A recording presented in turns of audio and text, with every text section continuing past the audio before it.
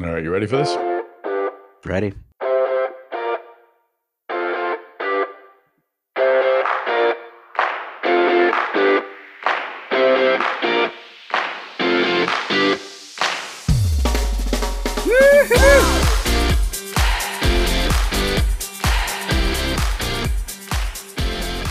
Hi, folks. Tom Salemi here. Welcome back to the Device Talks weekly podcast. We have a slightly different format for you today because we are neck deep in getting ready for Device Talks West, which of course is happening on October 19th and 20th at the Santa Clara Convention Center. I hope you will join us there. You can enjoy conversations with folks from Abbott and Boston Scientific and Medtronic and Zimmer Biomet and Penumbra and Shockwave. We'll have keynote conversations with Leslie Trigg of Outset Medical, with Deb Kilpatrick of Evidation Health. We'll talk with Gary Guthart, the CEO of Intuitive, as well as Celine Martin of Johnson & Johnson. So much going on. We'll be talking about product development, about manufacturing medical devices, about designing better medical devices, about understanding what's happening on the healthcare scene and how that's impacting future product development. We'll talk supply chain. So much going on. Go to DeviceTalks.com, check out the agenda, and please do join us there. It's going to be a great couple of days. Lots of high-level conversations are happening. So because we're pouring so much work into Device Talks West, I wasn't able to connect with my good pal and co-host, Chris Newmarker. So today I'm going to bring you two great conversations that I had with leaders at Olympus America and ZimVie. First, I'm going to speak with Swarna Alcorn. She is Business Unit Vice President of Respiratory at Olympus America. And we talked a great deal about the benefits of reusable endoscopes versus single-use endoscopes, and more broadly about changes that are coming in the respiratory space. And then a little later in the podcast, going to connect with Rebecca Whitney. She is the Global Spine President at ZimVie, the new company that spun out of Zimmer Biomet. So we'll talk about the spin out, and we'll talk about what ZimVie is offering in the spine space and where the spine is headed. So two great interviews with two great folks. Happy to bring them to you. And in between, I'll give you an update on some other news we have at Device Talks and our sister publications, Mass Device and Medical Design and Outsourcing. So without any further delay, I'd like to start my interview with Swarna Alcorn. Again, she's a Business Unit Vice President of Respiratory at Olympus. Well, Swarna Alcorn, welcome to the podcast. Thank you. We're going to hit upon an exciting topic, a popular topic, single use and reusable endoscopes, and sort of where we're headed in the endoscope space. But before we get into that topic, I'd love to find out a bit about you. How did you find your way into the medical device industry and over there at Olympus? Well, Tom, so interestingly enough, coming out of college, I really wanted to have your job. I was a broadcast journalism major. Really wanted to get into media, but instead found my way into medical device. Started out at a company called Draeger Medical, moved to Siemens, and then about 16, 17 years ago, made the move to Olympus. And for the bulk of that time, have been with Olympus. I had a 3-year hiatus where I left the company and then came back. At Olympus, I started as an entry-level marketing associate. And over the course of these past 16, 17 years, have had the opportunity to work through a variety of departments, really learn the company inside and out, the customers, the markets, and ultimately am in the position now to lead one of our business units. So very much focused on respiratory technologies in that space and working with clinicians to the best of our ability. And what is the business within Olympus that you're working with, and sort of what products are you in charge of or selling? Yep. So it's the respiratory business unit for Olympus. And really there's 3 parts to our portfolio. There's our lung cancer solutions. So we're very much focused on innovating products here for the management and staging of lung cancer. We have our spiration valve. So for the treatment of emphysema and air leaks, post-operative air leaks. And then we have our single-use bronchoscopes, which is a part of our hybrid bronchoscopy portfolio or platform. And so this is bringing together our market-leading reusable bronchoscopes and then our much newer and more innovative single-use bronchoscopes together.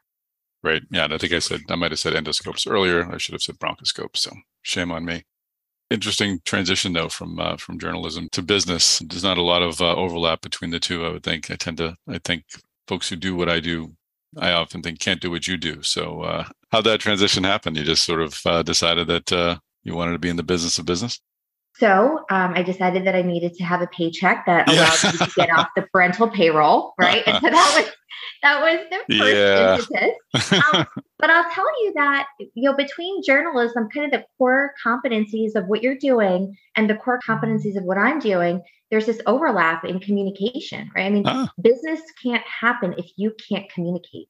And so I think that is the thread that ties the two together. And so, Tom, I think that you absolutely could make the jump over here. And, if you need a co-host, then I can make the jump back. There we go. All right. We can have co-jobs. I'll share your job. You can share mine, and we'll job sharing. We'll figure it out. Perfect. Awesome. Well, let's talk about what you're doing in the bronchoscope space and sort of where you are with the introduction or the sales of single-use bronchoscopes. How widely used are single-use and reusable? Well, let's talk about single-use. How widely used are single-use bronchoscopes right now? Are they making a dent? So I think if you take a look at the different care settings within a hospital, the different utilities that a practitioner might be looking at for a single-use scope, right now, single-use scopes have certainly made a dent into the airway management market. So if you're looking at the ICU, if you're looking at the emergency department, the chances are that you're seeing in any given hospital a fairly significant shift in the usage of single-use, right? When you get into more of the specialty use cases. So if we're talking about, for instance, for where we are, the pulmonary suite, we're starting to see the interest, but not the full utilization yet. And there's a lot of reasons for that. But so I'd say in the scope of single-use endoscopy, you're seeing it more widely adopted and used in the airway management space with now pulmonologists who oftentimes are spending 30% of their time in those critical care settings.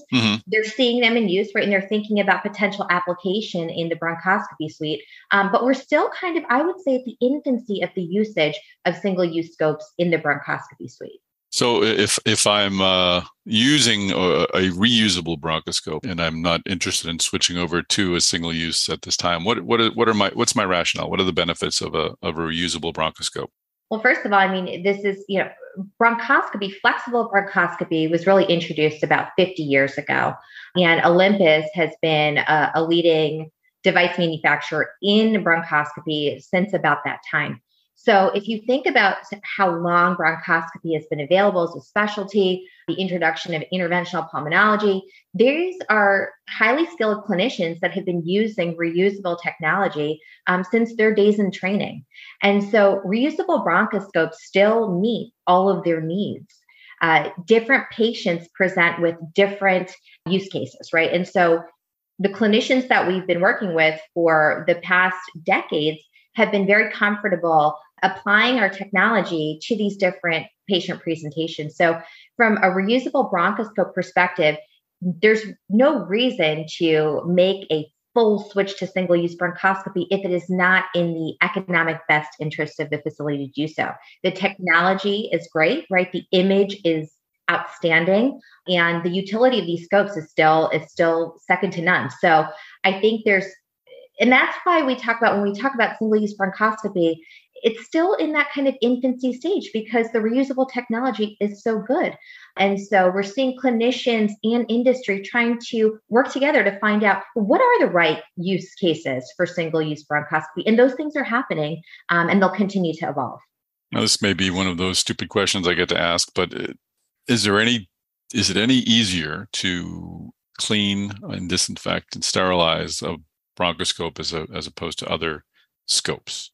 I think that reprocessing in general for all scopes, if you follow the IFUs, if you follow the directions, they're not difficult to clean. Mhm. And Olympus, as the leader in reusable endoscopic technology, we put a lot of education and training behind effective reprocessing. So now pulling in a little bit of my service background, we have a very unique profile within Olympus called the endoscopy support specialist.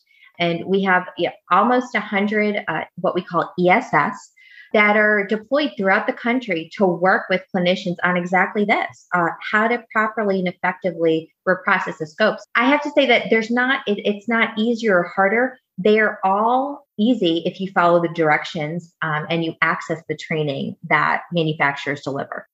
Interesting. We've talked about this on the podcast and at our conferences in the past, sort of the environmental impact of single use versus reusable. How does that fit into your conversations with folks? Is it better for the environment to sort of fit ESG goals? If you're reusing bronchoscopes, those that sell single use say, well, no, you actually use more materials in the sterilization and the reprocessing than you save by using a single use. How do you view the impact on the environment when it comes to these scopes? When you're introducing anything that says single use, right, this is contributing to additional waste. Now, there are programs in place to recycle single-use scopes to the best of that ability. And this is something that Olympus is also exploring. When we're talking to customers, this certainly comes up, right? When we're talking to customers about their aptitude or their appetite, I should say, for accessing single-use technology, two things that we're talking about. We're talking about environmental sort of impact, and we're talking about cost. And those two things can really tie into one another as well. So single-use, yes, it's you're putting more plastic, right, into use. And I think, even from the consumer side, we all have maybe a feeling or an opinion on that, but there's application for it. And the other thing that facilities are asking about, inquiring and talking to us about is the impact on cost, the overall cost for the healthcare system as more and more single-use scopes come into play. So we have these conversations openly, get a lot of feedback from customers as they're thinking about their environmental impact, but also maybe even more so the impact to cost. Interesting.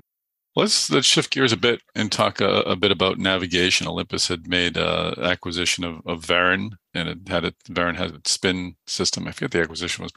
Gosh, it was 2 or 3 years ago now, probably more. 2020. Okay, great. What has Varon brought to Olympus, and how is the sort of the integration of the two cultures and the two companies, or the integration of Varon into Olympus? How's that gone? Yeah. So Varon, a startup, right? Olympus, a more corporate kind of a more mature organization. And so inherently, you've got two kinds of approaches to daily tasks, to R&D, to processes. So I think when two entities come together that are, sort of have this difference in how they execute like a daily routine, there's an opportunity to learn from one another, right? Try to get the best out of what the other one is bringing to the table. And so from the Varon side, we see agility in their process, agility in their focus on innovating. From the Olympus side, we see maturity in very important functions in medtech, compliance, legal, regulatory. And so bringing these things together has been a labor of love, but one that has provided to be quite beneficial to both teams. And when you're bringing in a relatively smaller organization into a larger organization, in our case, what we were doing is bringing together two sales teams that effectively had to learn whole new product portfolios. So combined, we talked about at the top what Olympus Respiratory is, and it's really the lung cancer solutions portfolio for us, which is EBIS scopes, needles, core devices. And from Varon, the spin thoracic navigation system. So we're bringing that to bear, bringing those valves into play, the spiration valves, and then our single-use bronchoscopes and our reusable bronchoscopes. So what I think we've really observed is the amount of time that you have to spend on effectively training both sales teams that are now coming together into one on the full portfolio. And Olympus, as a sort of a leading player in the respiratory suite, we often have the privilege of being invited in by a physician to support a case. For me and for my team, the most important thing is that when one of our sales reps goes into the bronchoscopy suite and has that privilege, that they're able to consult effectively. One thing that I think has been really good is that we've broadened, the depth and breadth of what we are providing into the bronchoscopy suite, and we can consult more effectively. So for us, because we've got this, fuller portfolio, if one of our reps is in the room to support a valve case, and let's say there's an issue with the tower that the scope's running off of, they can consult on that. If we have a doctor who's really comfortable with reusable technology and is inquisitive about single-use offerings, we can consult on that. So in these different ways, we're able to answer more questions, but it took time. It took a lot of time to effectively train this sort of combined sales organization to do that.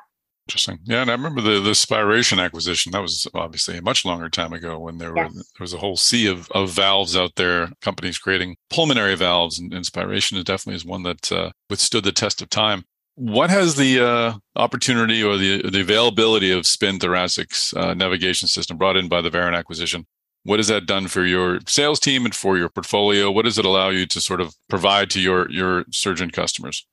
It's really allowed us to build out our lung cancer solutions portfolio. So this is, one of our core focuses as we move forward. If you look at our plans for technology, the ways that we want to partner with our physicians, it's really in helping to more effectively diagnose and stage lung cancer, which happens to be one of the deadliest cancers and probably one of the most not talked about cancers, especially when it comes to screening. So right now, less than 10% of those who are eligible or should be screened are getting screened. And that means that lung cancer nodules that are sort of out there in the periphery of the lung, and that is more typically stage 1 cancers that are easily treatable, we're not finding those until they really present with symptoms that are causing a patient to go in for an evaluation. And by that point, right, you're at a stage 3, potentially a stage 4. Our goal and why it was so important to acquire Varian and bring these technologies together, our goal is to help healthcare providers more easily diagnose and stage those cancers in the periphery of the lung. And acquiring the Spin navigation system was sort of step 1 in that. And a lot of exciting technology to come as a result of the acquisition. That is really it. It is helping healthcare practitioners make a bigger dent in this very, very deadly disease called lung cancer. I was going to ask about step 2. I mean, do you have some technologies coming down the road that are going to amplify your ability to diagnose these cancers earlier? We do. And, I can only talk so much about that at this point, but I'll tell you that, as a whole, if you think about where the unmet clinical need is, it's real-time sampling the periphery, right? And so that is where I think industry as a whole, mature companies, startup companies, we're all focused here because we know that if we can effectively get there, if we can effectively sample in real time, then we can help to catch more stage 1 cancer. And that is ultimately why we're all doing this, right? Is to help and to save more lives. So that is the future, I think, for the industry as a whole. And we're seeing some companies, including Intuitive, rolling out products that are able to use surgical systems to get into the lung for the purpose of diagnosis or treatment. How does that change the space? And is that something that Olympus needs to respond to in kind with something? Yeah, I mean, right now we're seeing customers effectively using Spin, effectively incorporating robotics. And what it does for us is it means that there's more attention, again, on trying to address the impact that lung cancer has. As more players come into this, as more R&D dollars are spent here, more technology comes in, ultimately the winner here is the patient, right? And so I think in terms of Olympus responding, we are always looking for ways to innovate, right? Olympus is an R&D engineering company with deep, deep roots in bringing the very best innovative technologies to market. And so we're always innovating. We are watching carefully what's happening in terms of trends within bronchoscopy and are planning responses to that, not just from a competitive standpoint, but again, from a patient-centered approach to figure out how can we assist in staging and diagnosing more stage 1 cancer. Great. And final question. I've organized meetings in the past to sort of look at medtech innovation in the respiratory space. It wasn't as deep as I thought it would be. It seems like pulmonary and respiratory hasn't received a lot of attention. It's received some, but not as much attention from the medical device entrepreneurs and investors that I thought it might. Do you see that changing? Does that need to change? Olympus is there with its R&D providing its innovation, but as you noted with Barron's acquisition, you can find some great ideas outside as well. Over the next couple of years, how do you see the appetite for innovation in the respiratory space changing both within Olympus and outside of Olympus? So I'll tell you that if you go back a number of years, I agree with you that pulmonary bronchoscopy was not always the specialty or practice line that was getting enormous amounts of attention, both internally from hospitals, externally from industry. And I absolutely have seen a shift in thinking, a shift in focus.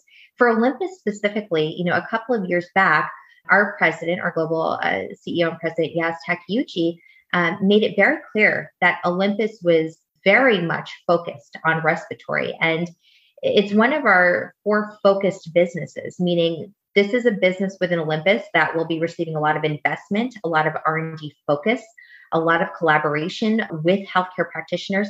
So for Olympus, respiratory is absolutely a focus. And I can see that in the plans that we have for future technology, in the ways that we're looking at both organic and inorganic activity, in the level of conversations that we're having with key opinion leaders in the field. And from them, I can also feel that hospitals are recognizing the importance of pulmonary as a specialty within their healthcare system and providing more and more funding for more and more innovation to happen. And Tom, I really think this goes back to the point that I guess I'm sort of harping on now, which is just how deadly of a cancer lung cancer is. Mm-hmm. And for a lot of reasons, I think you think about screening, this attention for screening that breast cancer has gotten, colorectal cancer has gotten, and we don't see that same level, right, for lung cancer. And sometimes I wonder if folks, like an average person, thinks about the behaviors that they've done that may have impacted their propensity to get lung cancer, and so sort of shy away from getting screened, the education that needs to happen for more screening. So I think that as we're all thinking about how to enable a larger part of the patient population to get screened, healthcare systems, IDNs, industry, medtech, pharma, you're seeing all of us sort of rally around this specialty in particular. And so I do absolutely think that over the next few years, you will see a lot of technological innovation here. Oh, agreed. And I mean, just climate change and air quality changes, I mean, that's only going to increase the prevalence of lung cancer, I'm afraid. Absolutely. Yeah. Excellent. Well, very, very fascinating stuff, Swarna Alcorn. Thank you for joining us on the podcast. Tom, thank you so much for having me. I really enjoyed that conversation with Swarna Alcorn. As I mentioned at the top, I wanted to mention that our Medical Design and Outsourcing magazine will be putting out its Women in MedTech issue. It should come out in about a week and a half, around the same week of DeviceTalks West. And it's an annual effort led by senior editor Danielle Kirsch and, of course, managing editor Jim Hammerand. And it's going to be a jam-packed issue filled with articles that highlight, that profile medical device leaders who are women and the positions that they hold, and some other more analytical pieces that look at things like representation in the senior executive levels by women. So it is a great issue. It's a great effort by Danielle and Jim.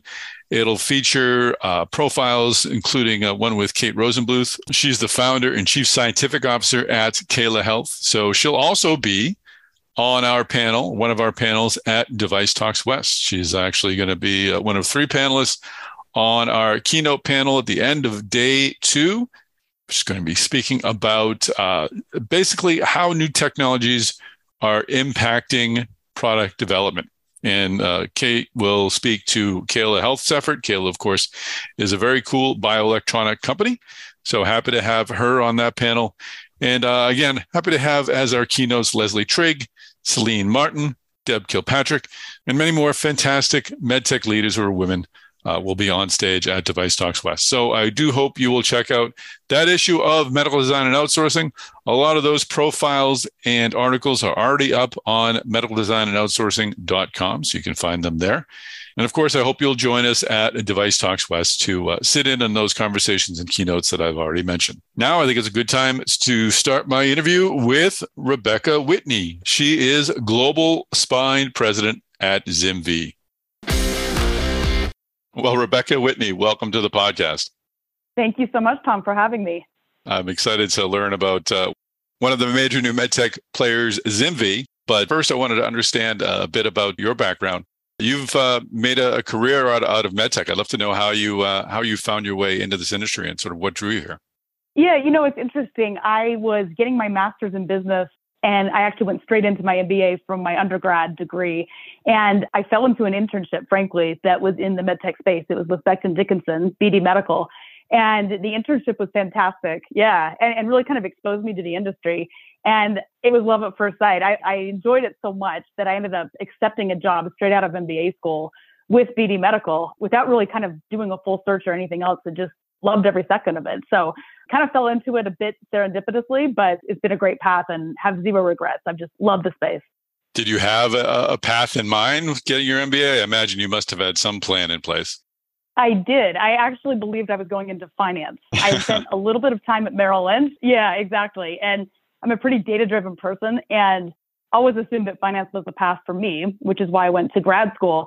But I realized in grad school that taking more of a marketing, commercial, business path would allow me to actually incorporate some of those finance skills and analytical skills to make me more effective in the commercial world. So I took a bit of a course correction halfway through my MBA, but yeah, finance was the path I was headed down until that internship. Interesting. So what you had a bachelor's in organizational communication at the University of Utah. You got your MBA. What doors did that open in the medtech industry? What are those skills best applied? So I took a bit of a different path. I was done with my undergrad at a pretty early age. I was 20 just because of timing and AP credits and the like. And frankly, was not ready to enter the workforce because I was 20. And so I went straight into grad school. And so, yeah, I like to say my life and my career has been kind of a series of happy accidents, believe it or not. And going straight into grad school is what exposed me to basically the medtech space through this internship. And so going into to get my MBA was really more theory than practical application because I was so young and I didn't have any practical work experience other than summer jobs and internships. And so I learned a ton. I think I got the better deal out of that because I was able to glean from my colleagues throughout the program, but I wasn't able to contribute in terms of real life application. So I soaked it up, learned all the theory, and then jumped right into the job and was able to apply those learnings into a practical environment at age 22 as an associate product manager at BD Medical. So it worked out, but probably not the recommended or preferred timing in terms of getting a master's degree. That's great. You've went from product management at BD to sales and marketing at another company. Did you have a sense that you wanted to get on an executive track? Was it all a series of happy accidents that you didn't really plan for and it just sort of new stones kept appearing in front of you to step on? Or did you sort of have in your mind where you wanted to be at this place in time, where we all are now? I would say it was probably a balance of both. And I say that because I'm a very driven person. I've always been drawn to whatever's next and whatever is kind of ahead of me. But it wasn't like I set off on this path and said, hey, I aspire to run a division or a company. It was really more about making the most of every opportunity. And those stones did keep presenting themselves, to your point. And luckily, I was working hard and well positioned to kind of take things as they came, which has eventually led me to where I am today. But yeah, I've always tried to keep a very open mind as opportunities have come my way. And that's allowed me to have a background that varies in terms of size of the company. I've worked at very large companies and tiny startups and kind of everything in between. And every one of those opportunities has either expanded my skill set or exposed me to new ways of thinking, all of which kind of culminates in the role I have today. So very grateful for all of those things that have kind of come my way and being open enough to take those chances as they present themselves. That's great. And you had an unusual, I don't know if we'll call it a sabbatical from MedTech, but you were at Galen Partners, the investment firm. How did that play into your plans? Was just, again, one of those opportunities that arose? It was actually, so Galen was our major shareholder in one of these startups that I was working for. And when we sold the company to C.R. Bard, yeah. So I got to know them very well. as members of our board. And when we sold our company to C.R. Bard, they said, you know what, you should come work for us. It was actually great. I moved from Salt Lake City, Utah to Manhattan and was able to work directly for the private equity firm and get a feel for the way they manage their portfolio companies, how they look at investments. And as I mentioned earlier, I have a strong passion for finance and kind of the analytical world. And so for me, it was kind of a really nice opportunity to round out that experience. And to your point, take a sabbatical from being a part of an operating company to understand more of a strategic finance side of things, but ultimately knew I'd be back into a portfolio company, helping them run one of their companies under their purview. Did you go there? You're right. It's a great perch to sort of stand on and be able to look at various opportunities of companies that are doing very cool things in many different industries. But it looks as if you moved from Galen to Covidien. So you opted to move back into a larger company, or is there a step in there that I'm missing?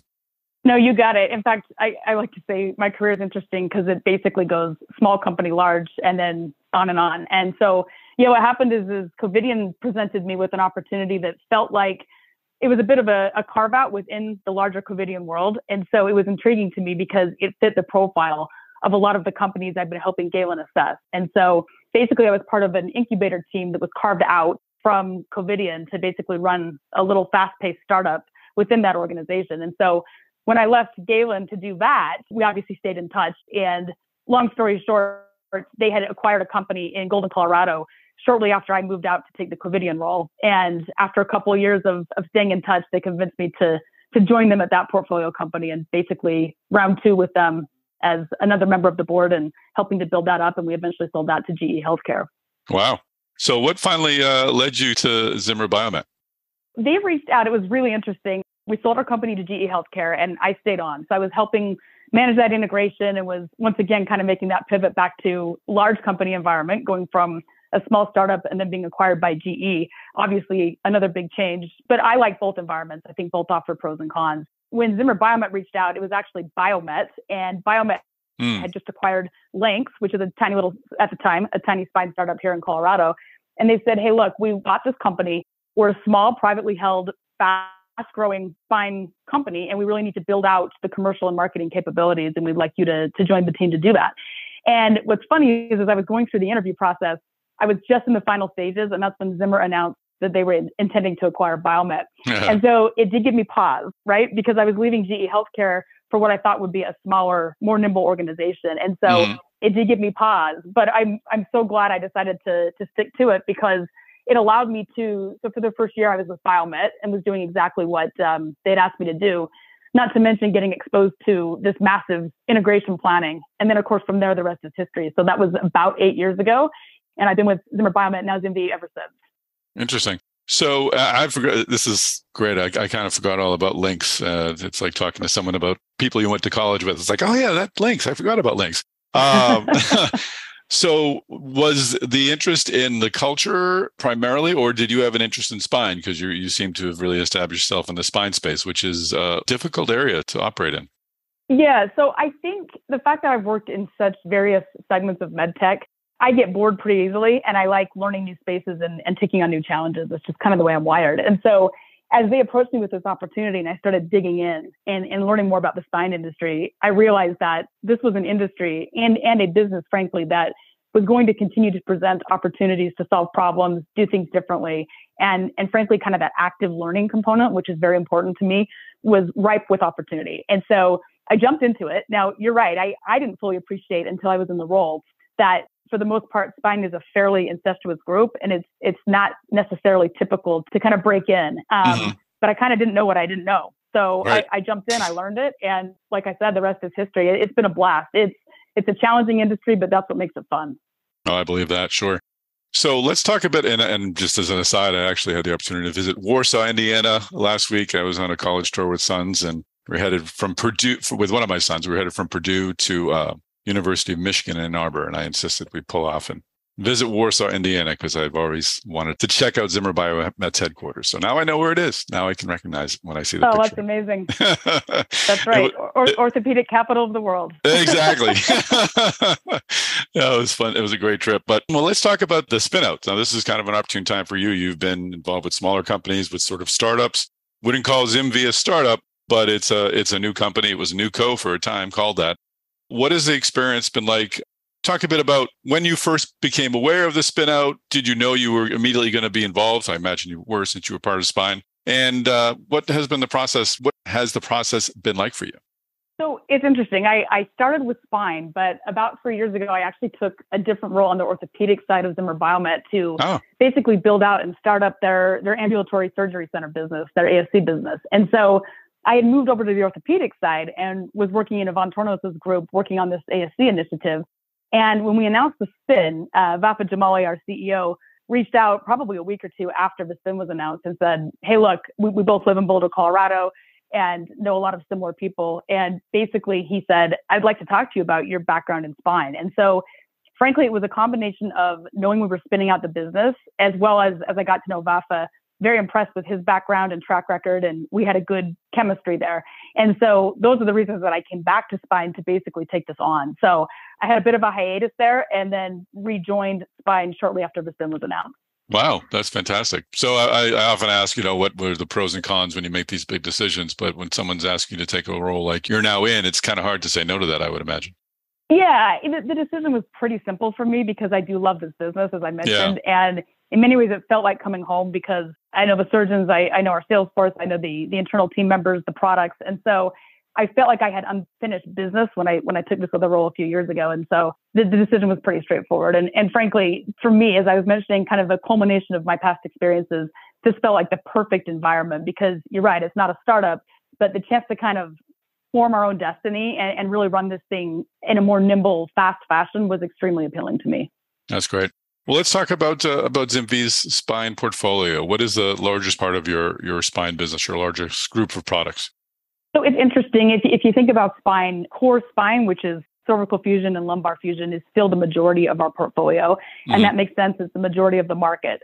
But we have really differentiated ourselves and will continue to do so, especially post-spin, through these motion preservation technologies. So Mobi-C, cervical disc replacement, that's our single biggest product when you think about how the portfolio kind of lays out there, and continues to lead the space in cervical disc replacement.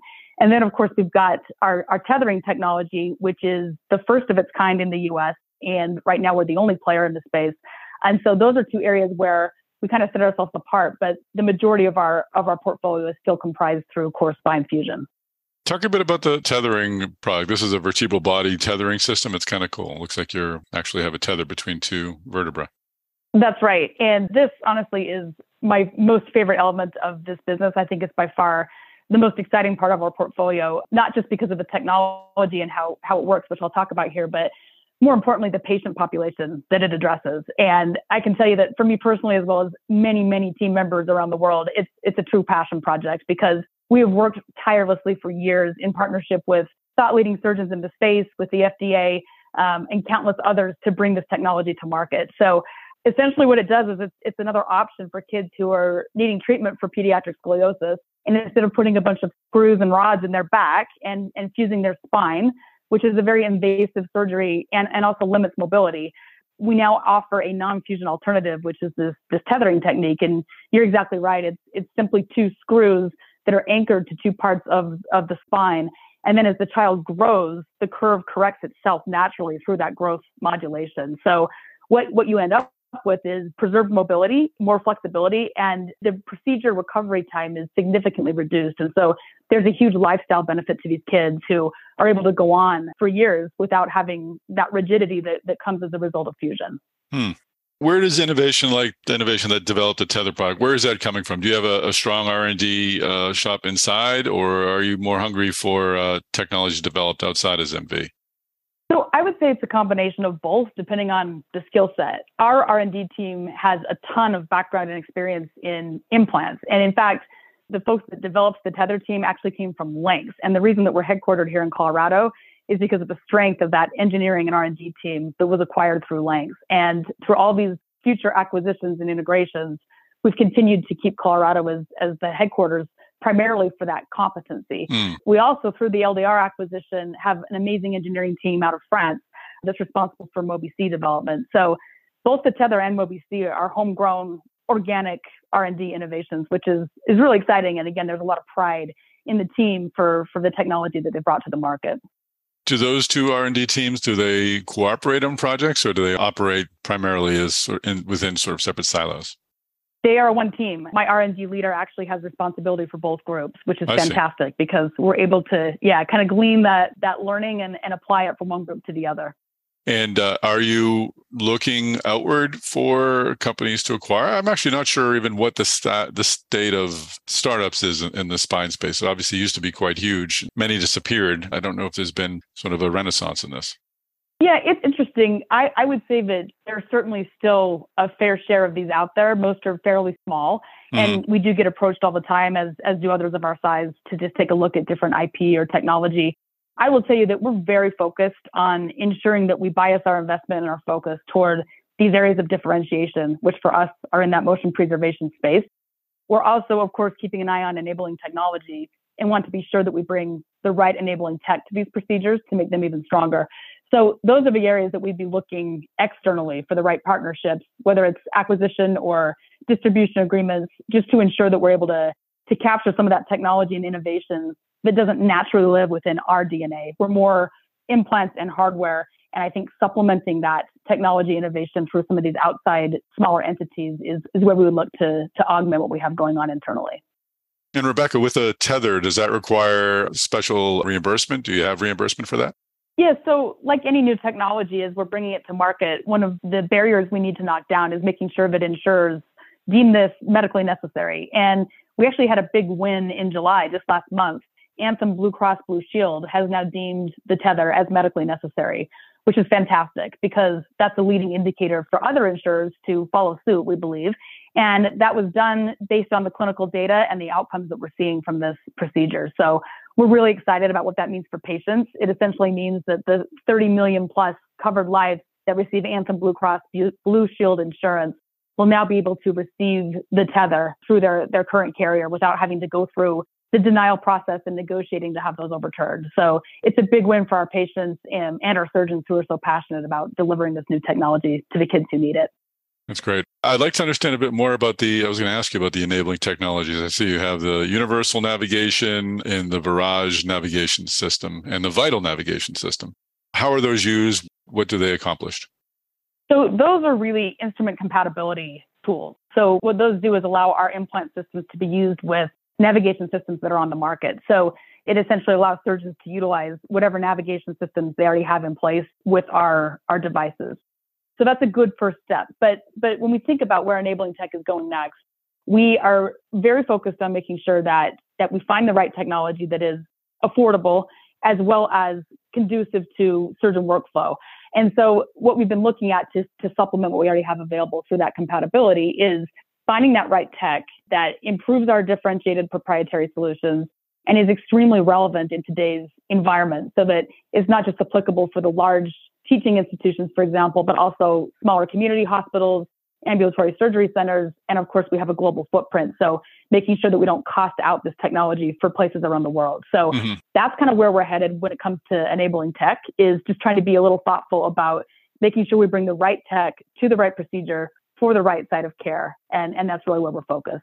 And how are you looking at opportunities like surgical robotics and image-guided treatments? I mean, there are other companies in the spine space are bringing on those sort of larger, more expensive systems to assist surgeons. Is that an area where you need to explore? So we are constantly keeping an eye on that. And I would say that we just don't know enough yet about how robotics is going to evolve in the space. I think there's absolutely a role for it, no question. I also think, my personal opinion, that we're pretty early stage when it comes to the tech and the outcomes. And so, yes, keeping an eye on it, we believe that there are more effective ways in the short term to bring that technology to a broader group of the market and a broader customer base. But certainly think that both navigation, image guidance, robotics we've just scratched the surface as an industry and believe that will continue to evolve. I say this all the time. I think the implants themselves, in core spine anyway, for the most part, they're good. Is there room for improvement? Of course, but nothing revolutionary really jumps out. I think it's going to be this innovation beyond the implant, whether it's predictive analytics, robotics, navigation, that's really going to continue to move this industry forward in the face of innovation. Right. And finally, just operationally, I wonder what you've had to do at ZimVie, the spine group, to be competitive with others in the space in terms of ramping up. Were you fully formed? Do you have a fully formed sales staff? with the spin out? Are you adding people? Will you be adding people? What does it look like in that way? Yeah, it's been a major undertaking. I've been through many acquisitions and integrations, and I can say that separating is immensely more time consuming and challenging than acquiring and integrating companies. And I say that because the unraveling of the DNA, and you just find all these places where I don't think either side fully appreciated just how intertwined we were. That's why it takes a year plus to do the spin successfully. I would say, all things considered, it's going very well. But to your point, yes, we've had to staff up quite a bit, especially outside of the US, where we had many shared resources in all functions, including commercial.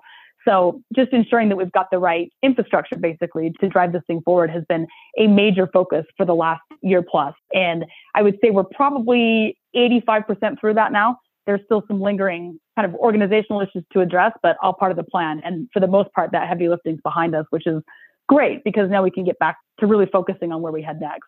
And do you see any changes to the market? You mentioned your work while you were at Zimmer, working with the ASCs. Is spine treatment moving toward a different clinical setting as we're seeing in other specialties? Just give me, if you would, an overview of how spine care is changing, how maybe where it's being performed, what's being done. Yeah, it's a great question. And I absolutely believe that spine is moving quickly into the surgery center market. Now, certain procedures, of course, will never make sense for the ASC, specifically in the world of deformity and these complex corrections, including tethering.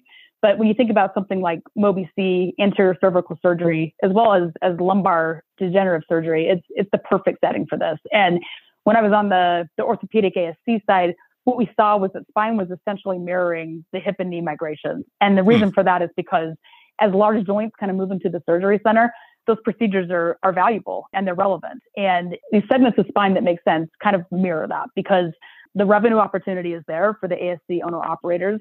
And it also makes a ton of sense for the patient. I like to say this is a win-win-win where no customer stakeholder suffers. It's better for the patient, it's better for the surgeon, and it's better for the providers and the payers. And so I think that trend will only accelerate. I think COVID certainly gave it a boost. And what we're seeing anyway is that, especially for certain segments of spine, we only expect that to continue to pick up speed. Interesting. I try to go without talking about COVID, but I am curious, did COVID slow? I imagine it's slowed some spine surgery down. They're hardly elective, but they're also not necessarily life-saving. But did we see the slowdown in spine that we saw in other specialties during COVID? Yeah, we did. And you just hit the nail on the head. It's not that they're elective, but depending on the severity of the situation, I think it was one of those areas where the procedures got pushed. So we definitely saw that in 2020. I think for the most part, that's recovered now, but I think it's going to take some time for some of the choppiness in this market to truly sort itself out. And I think that's consistent with what we're seeing in orthopedics and kind of other elective surgery spaces. Fantastic. Well, I wish you the best of luck at ZimVie. We look forward to following the story. And thank you, Rebecca, for joining us on the podcast. Thanks so much, Tom. Appreciate the time. My pleasure. Well, that is a wrap. Thanks so much for joining us on this episode of the Device Talks weekly podcast. We will have an episode next week. It'll be a shorter episode, but one with a familiar face who will have some news to share.